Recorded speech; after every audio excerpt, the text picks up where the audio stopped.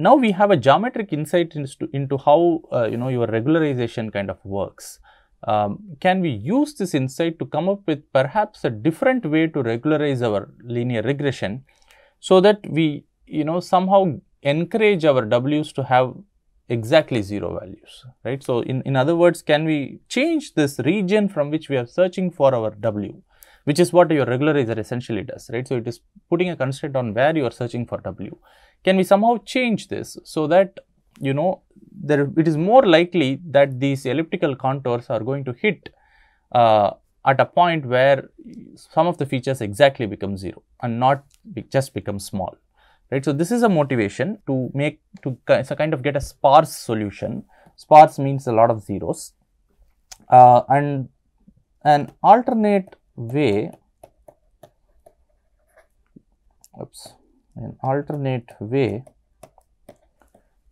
to regularize would then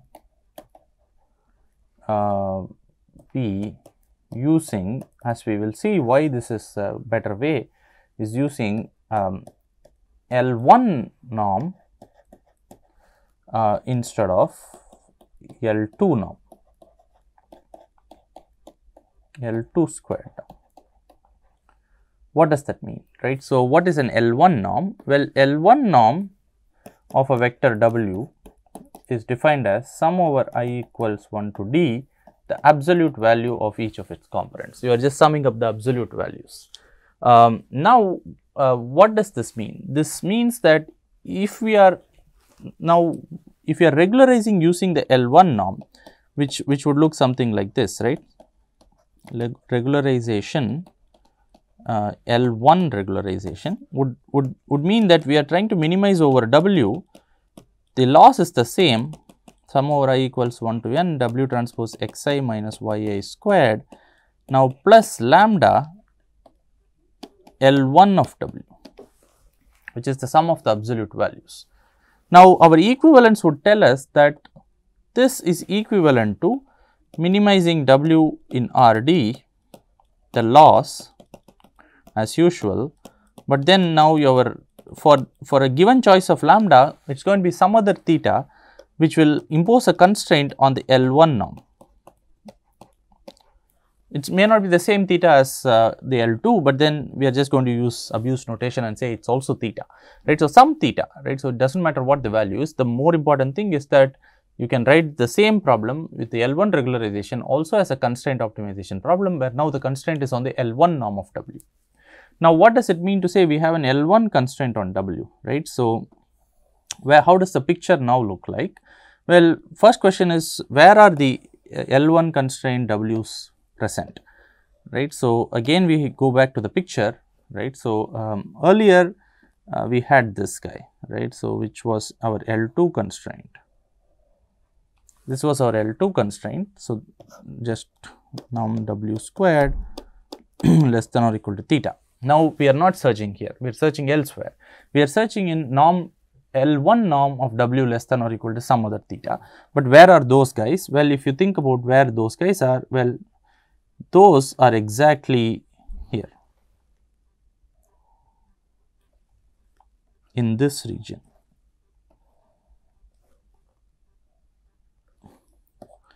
right. So, this is norm L1 less than or equal to theta, right. Well, let me shade this.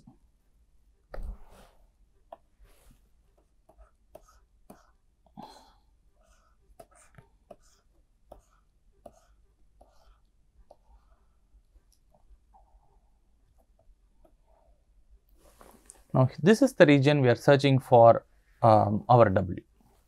Now, why is this helpful? Well, again, this is an intuitive argument why this may be helpful.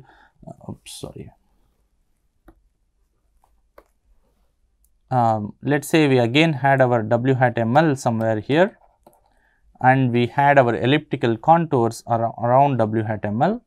Now, what might happen is, as you increase the loss, right. So, that is still happening this way only, right. So, as the loss increases in an elliptical fashion, the hope is that you will first hit somewhere here, right. So, I am not drawing it that well, but then the hope is that you will hit it at this point more likely. It is not absolutely necessary you are going to hit here, but if you hit here as opposed to hitting here, right. So, if you consider this would be our W hat ridge, because that is the first place where I hit the circle, whereas because there is a bulge you tend to hit before, right. So, before you hit this flat surface.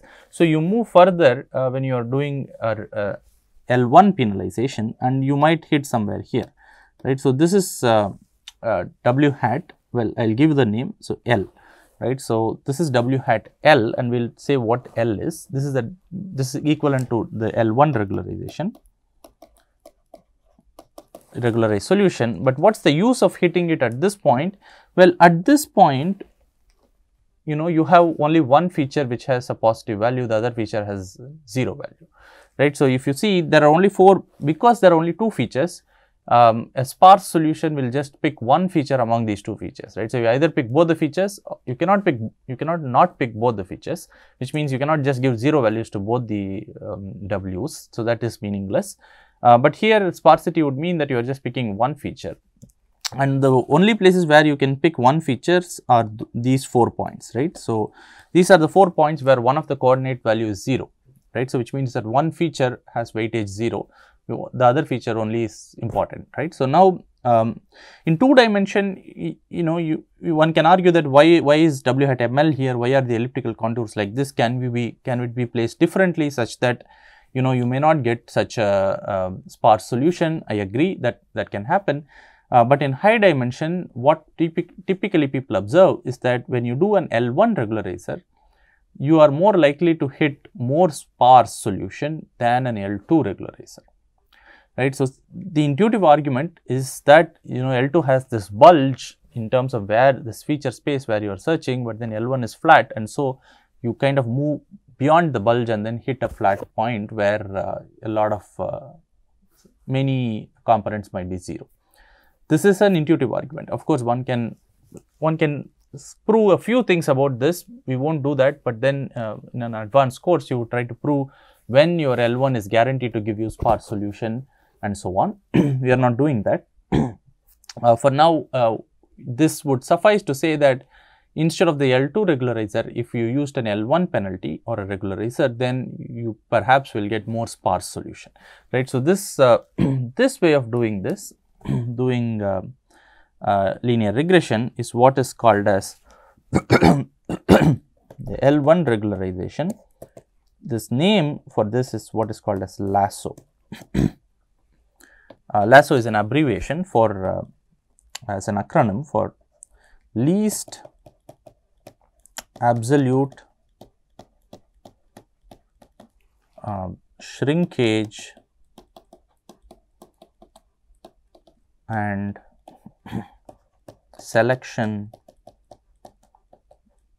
operator.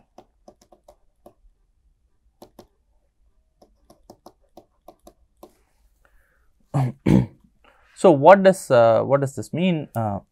It just means that, I mean, each word here has a meaning that we already kind of have seen.